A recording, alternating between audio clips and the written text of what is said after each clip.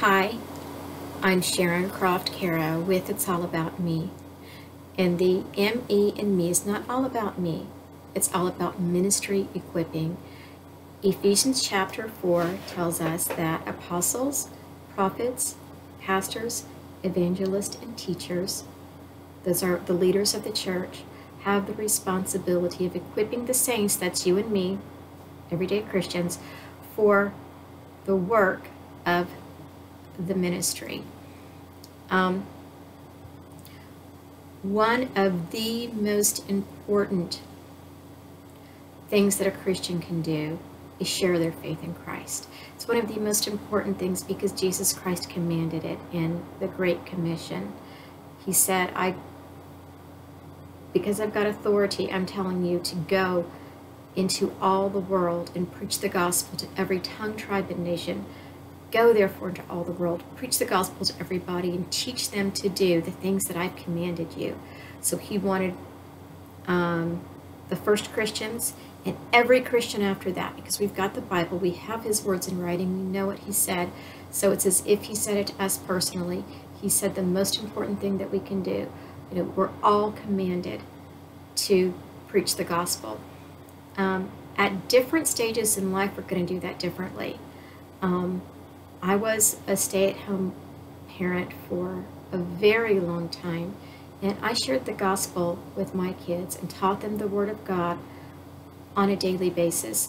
And that didn't have the hoopla, you know, it didn't have the attention of some of the other ways that I've shared the gospel. It was no less important than sharing the gospel with people from other nations, with cross-cultural groups that are traditionally opposed to the gospel of Jesus Christ.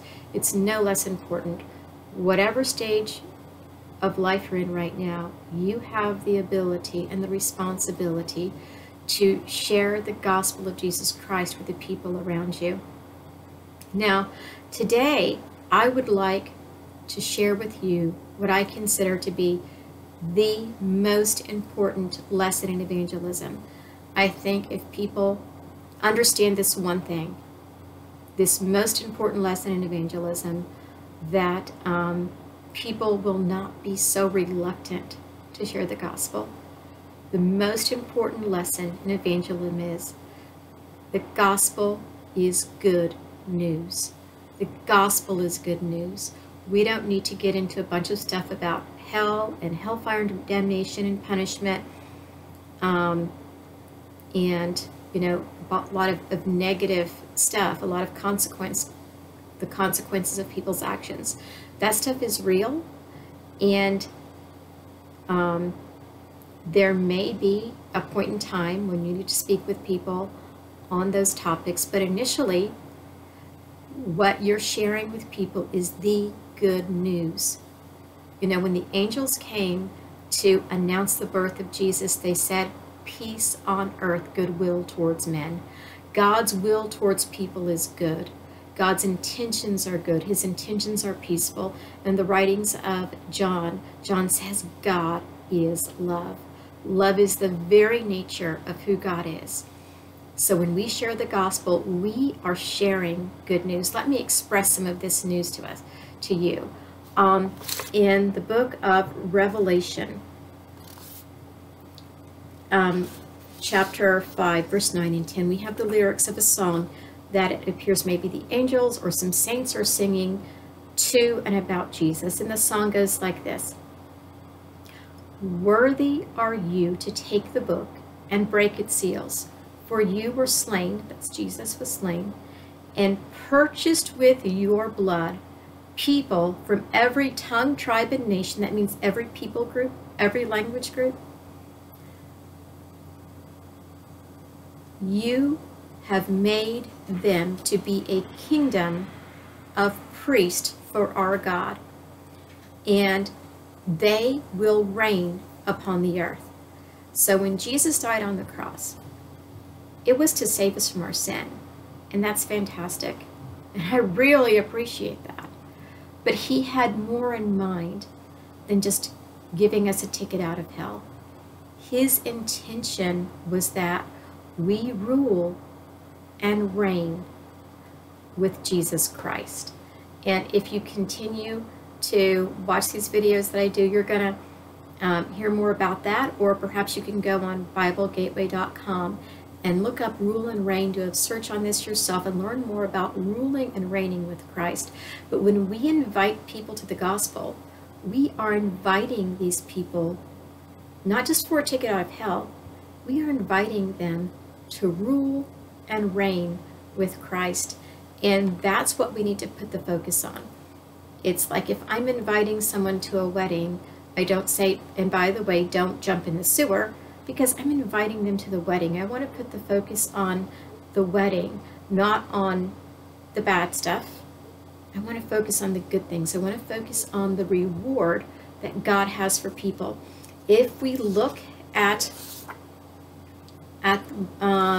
Hebrews chapter 6, verse 11, it says, without faith, it's impossible to please God, because the one who comes to God must believe that he is. That means you've got to believe that God exists and that he rewards those who diligently seek him.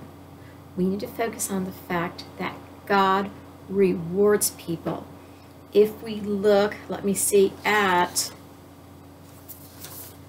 Revelation 22, verse 12, Jesus said, behold, I am coming quickly, and my reward is with me to render to every man, and that means every person, according to what he or she has done. Jesus Christ is coming with the reward. And the reward that he's coming with is not just a ticket out of hell. The reward is that we get to rule and reign with Christ. And so that knowledge of people from every tongue, tribe, and nation have been purchased by the blood of Jesus, so they can have the privilege of ruling and reigning with Christ. That knowledge changes the way that I look at people. It changes the way that I treat people. Let me give you an example. When I look at people, I look at them through the eyes of the future. When I was a poll manager working, where people come to vote, I would have people lined up in front of me, people from all walks of life, some very wealthy, some very poor, people dressed differently, very distinct from one another.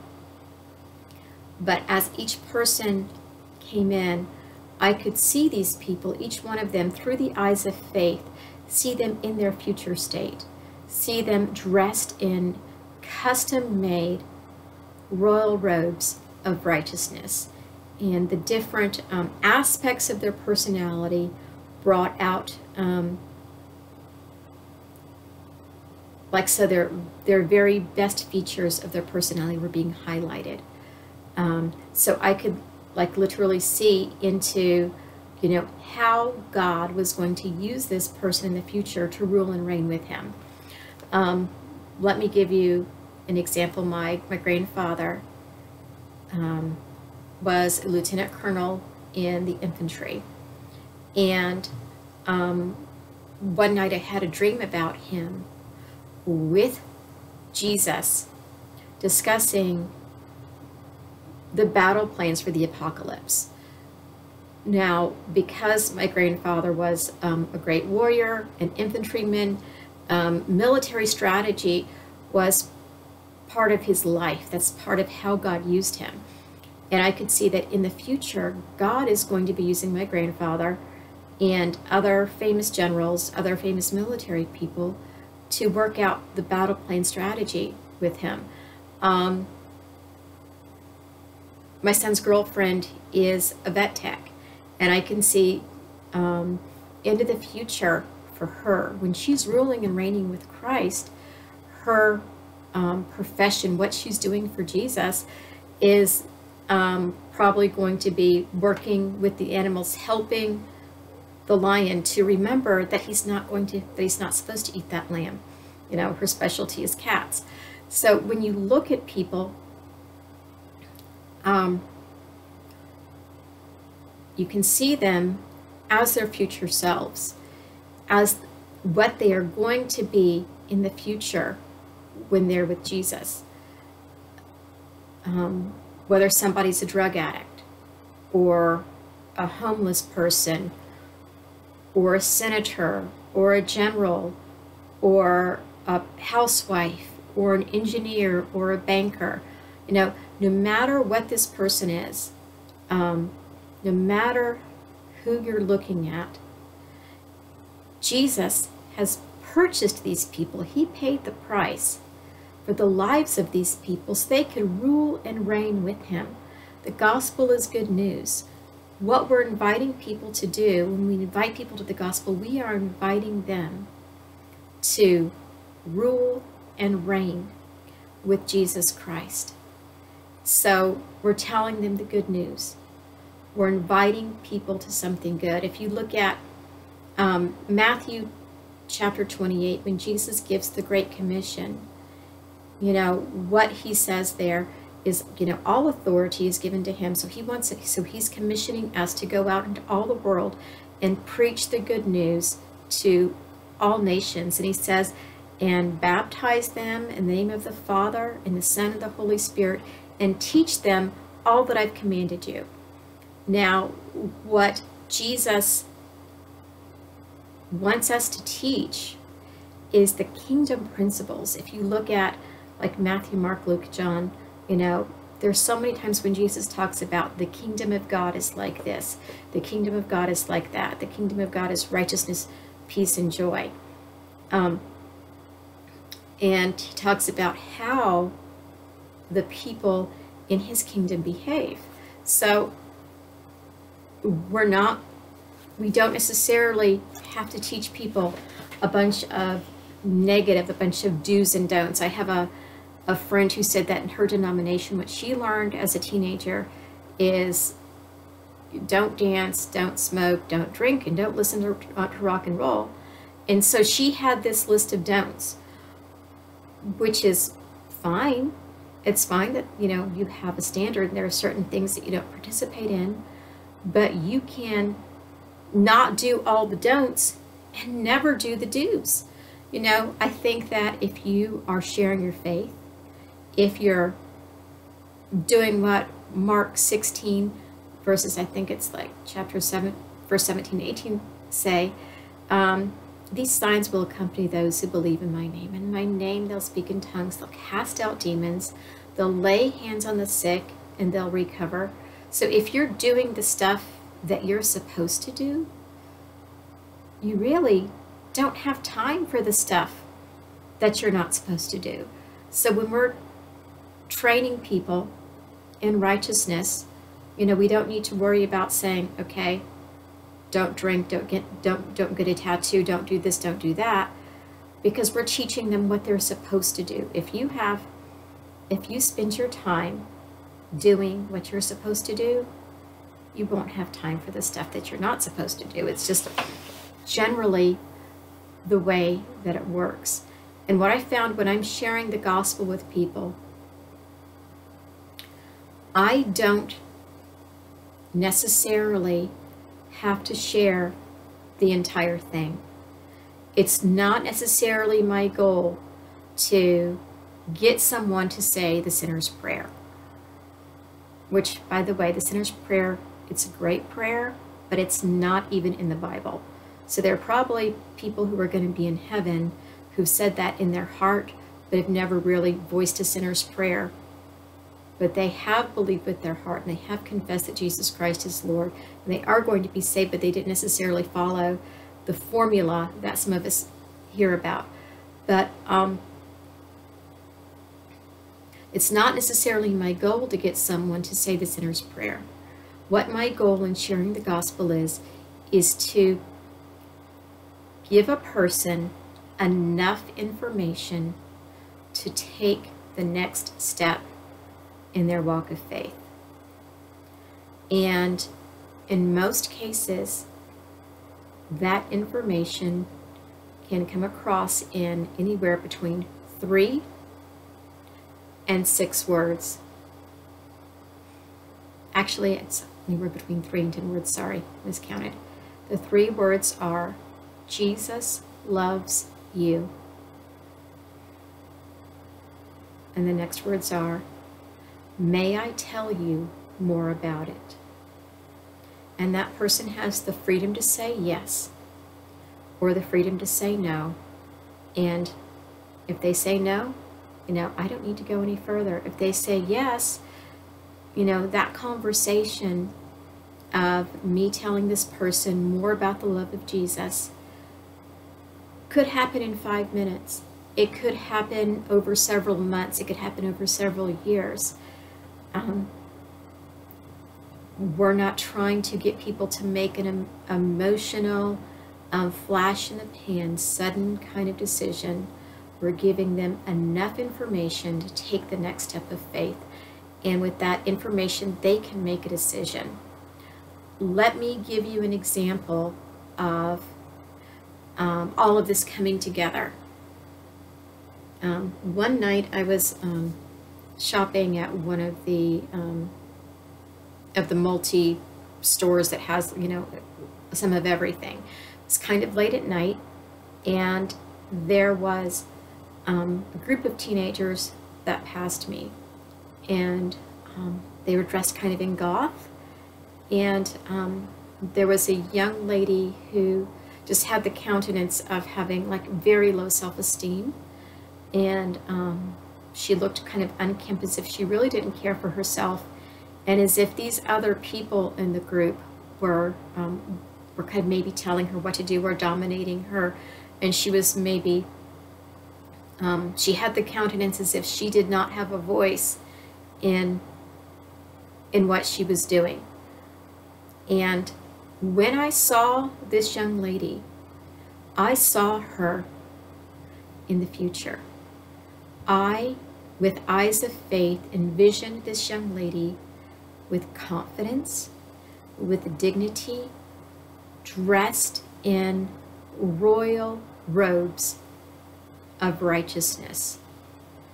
And as she passed me, I made eye contact and I said, Jesus loves you. And she kept on walking, but she looked back and she said, what? I said, Jesus loves you. And there was this spark that came into her eyes because she had been told that someone loves her. Now, did she come back and start a conversation with me? No. Did I chase her down? No. That would have kind of put her in an awkward situation with the friends who were maybe trying to dominate her. But there was now an opening in her mind. It's like the pump had been primed with just a little bit of water. So her way of thinking had changed just a little bit. So like that night, maybe in her private time, maybe she was able to pray. She was falling asleep after smoking that last joint or doing whatever she had done that night. Maybe she was able to ask God, if you're real, can you tell me about this Jesus? We all today have smartphones. When she was alone, she could have easily done a web search on Jesus loves me to find out more about exactly what that means. So by believing that God rewards those who diligently seek him, believing that it's God's destiny, it's God's plan for people to rule and reign with Jesus, I was able to see this young lady who had no confidence, it looked like no will of her own, no self-care. I was able to see her with the eyes of faith, with the eyes of the future, dressed in royal robes of righteousness. And based on that, I was able to tell her how Jesus Christ feels about her. I said, Jesus loves you. And that message, those 3 words, were enough information for her to change her thinking and then take that information to the next step. I didn't have to go into any information. about hell. I didn't have to talk about a list of things not to do. I just shared the basic message. Jesus loves you. When you share that message with people, they have enough information, especially in the communication age, especially in the computer age. When you say, Jesus loves you, and you treat people as if they are the royalty that they will be in the future when they are ruling and reigning with Christ, then you change the way they think of themselves. You change the way that you think of them. You change the way that you treat them. And when you treat people like royalty, some of them will eventually begin acting like the royalty that they are. And that's the goal, that people rule and reign with Christ. So in this first lesson on teaching the gospel, we've learned the most important thing is, number one, the gospel is good news. The gospel is good news. God rewards those who diligently seek him. That reward is that we get to rule and reign with Christ. That information changes the way that we view people. And all that it takes is a 3-word message to change the way people view themselves and give them enough information to make the next decision, to take the next step. That message is, Jesus loves you. That's all you have to say. Now for the next video, I have 2 choices in mind. You can tell me what you think. We can either have a discussion of hell, eternal punishment, or we could maybe have a discussion on the first evangelist. Either one of those topics is fine with me. So the people that watch this can let me know what they think, and then we'll take it from there. If any of you feel that you need more information about me, maybe more information on my bio, what makes me think I have the authority to, tell people how to witness or whatever, you can just contact me personally. Send me a Facebook message, Sharon E. Croft-Carrow, and I'll just get that message and respond to any questions that you might have. As I feel appropriate, I'll just give you the information that you need to make a decision. Thank you so much for watching, and please, the gospel is good news. Tell people that Jesus loves them.